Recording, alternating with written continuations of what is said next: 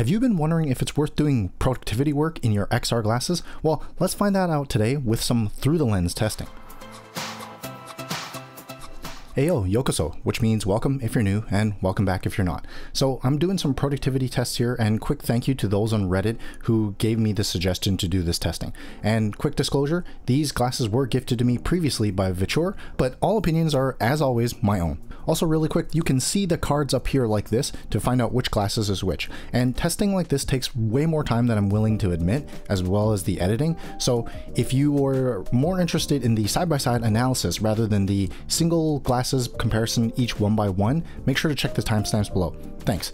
First up though is some mostly raw, unedited footage. Right, so I have to re-record because there were issues in the original recording. Here I'm doing my text test. Okay, and I guess new benching suite. So if you have ideas on how to improve this comparison, please by all means give me some. I would greatly appreciate that. Okay, so here I'm going to show off first some color contrast comparison here. So here we have 16-point text right here on the side. It is black text on white background. And then there's also 12-point, which is smaller and then also bold. Now I'm going to modify that and change it to black text on white background. White text on black background. Okay, you should see that is a good amount more visible. And then what I'll do is I'll turn off dimming, and you should be able to see my hand. Okay, and the background of the monitor that's behind. Okay, and then if I go ahead and change this back, okay, that's what it looks like with dimming off. And then dimming on. Here's what it might look like for doing some coding in the matrix, I guess. Okay, dimming on, dimming off, okay, dimming on again. Now, this is at the lowest brightness setting because if I turn it any higher, it's actually just gonna blow out my camera lens. So I can't actually get it any brighter. Okay, just for reference. Okay, so here it is again. The story is called Arthur the Rat. A little bit morbid of a story, but if you're curious, do check it out. It's used for like voice testing and stuff if you've got like a hoarse voice and impaired vocal cords. So here it is, black text on white background, 12-point font for the body text. Okay. And 24-point font for the title. Here is black background, white text.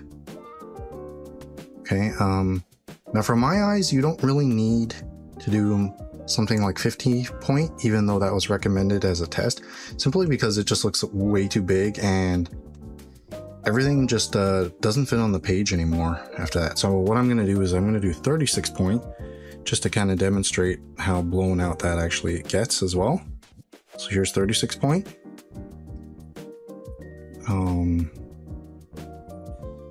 And then one more time.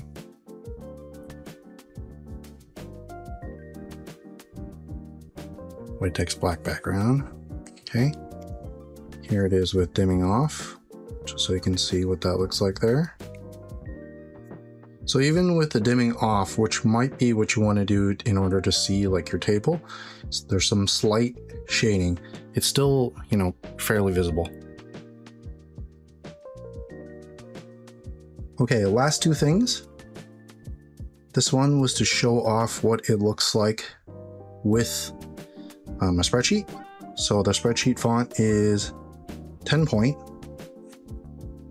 Okay, so first again with dimming it on.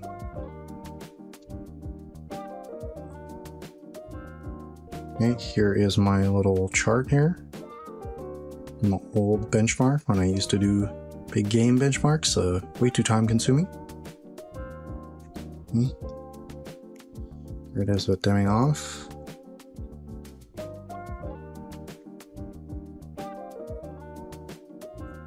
Okay, now I'm going to zoom in a little bit.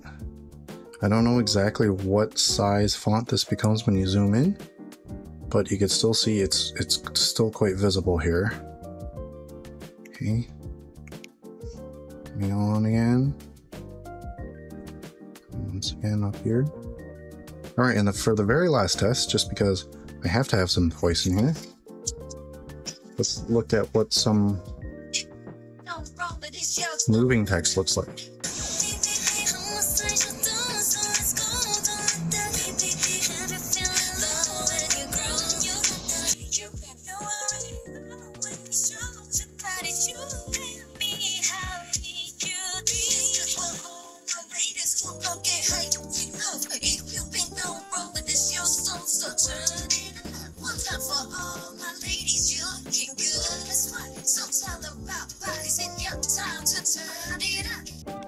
Okay, so here is the same test for the Viture Pros.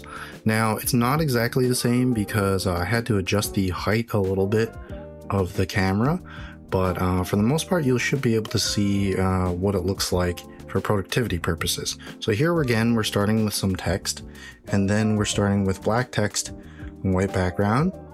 You can see 24 point all the way down to 12 point and bold font. Okay, then I'm gonna switch this to white text on black background.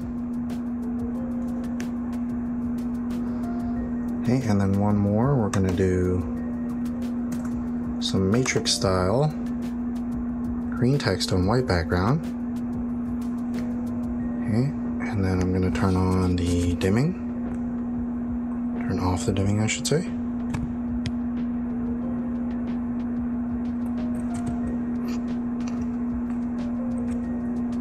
Okay, and then dimming on, go backwards, dimming off.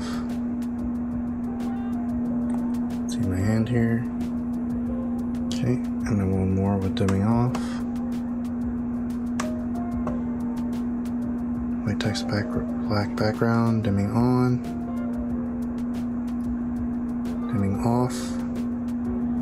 Okay, and then the next test was for the Arthur the Rat. Okay, once again, dimming on, 24 point title, 12 point body.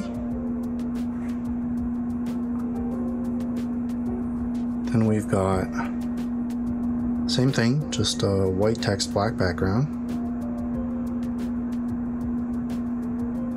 Okay, and then I said I was going to change everything to 36 point font. Here it is. I forgot to turn off the dimming. Still see it's still quite visible.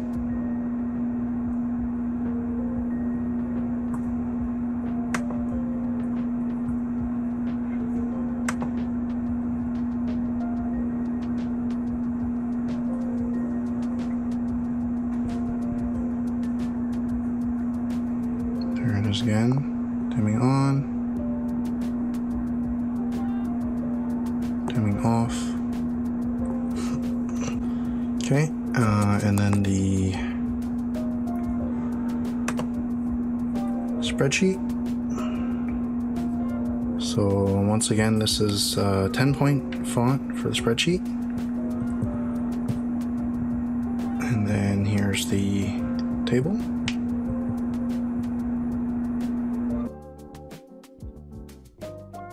It is one more time. Dimming off. So here you can see it's a little harder to see. This is probably what's preferred.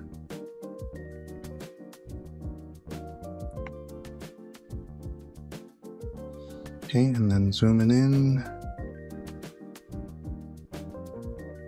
I believe this was about the level zoomed in.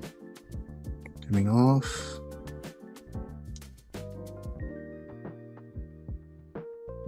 Dimming on. There is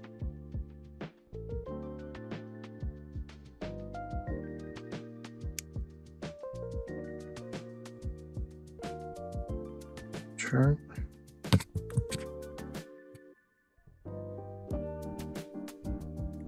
Off. Dimming on. Okay, and then the final test again.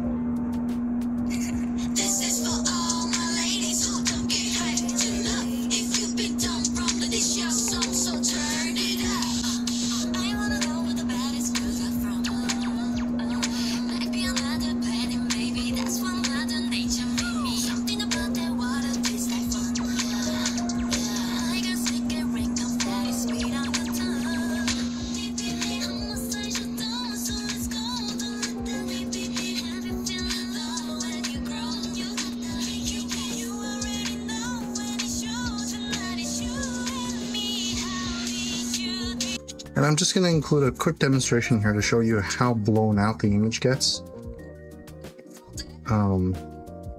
So yeah, this is why I can't properly capture even the comparison. The image just gets too blown out, and it's not a fair comparison. Alright, and for my last test, I was asked to compare this to a typical laptop. This is a 15.6-inch IPS display, and this is what it looks like from about my kind of standard typing distance. You can see where my hand is down here.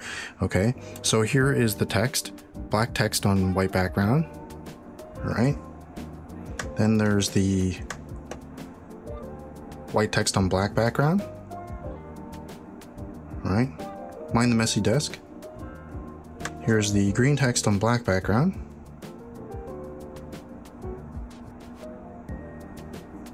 The Arthur the Rat. Yeah, I highly encourage you to check out this story if you're morbidly curious. Okay, once again, 12-point body font and 24-point title font text. Okay, white text, black background again. Obviously, it goes without saying there's no dimming on these kind of things, but I should say that this is at the maximum brightness.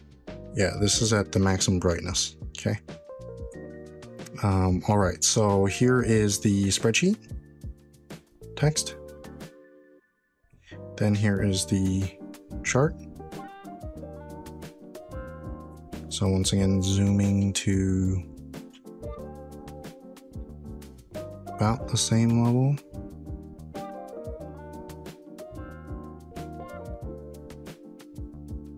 Okay.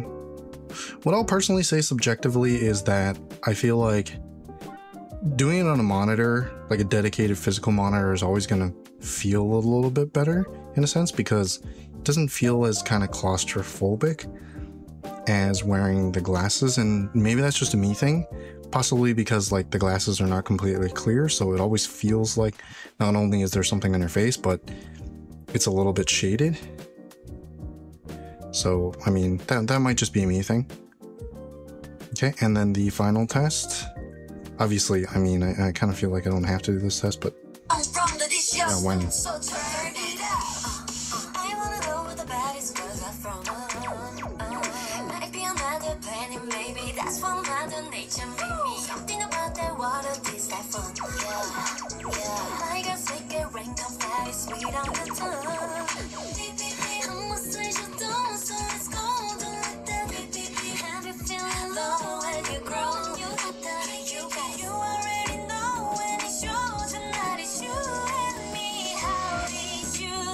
Okay, and for the side-by-side through the lens comparison, which you skipped to, let's make this a little bit more fun. Which glasses do you think is which?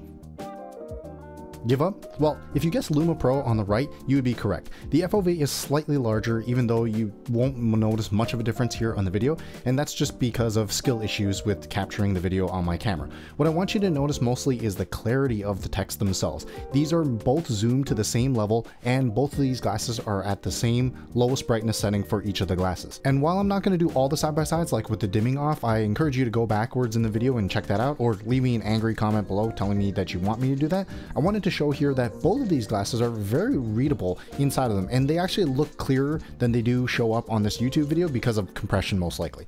And for the final comparison, I have a laptop that's about the comfortable typing distance away from me. This laptop is a 1440p screen, and it is at this max brightness, whereas the Luma Pro is at this lowest brightness. And something that doesn't get conveyed well over the YouTube video is that the Luma Pro glasses are going to look much bigger unless you're right up against the wall, and that's just some eye wizardry. If you're looking far away across the hall, you'll see that the Luma Pro looks like a huge projector screen.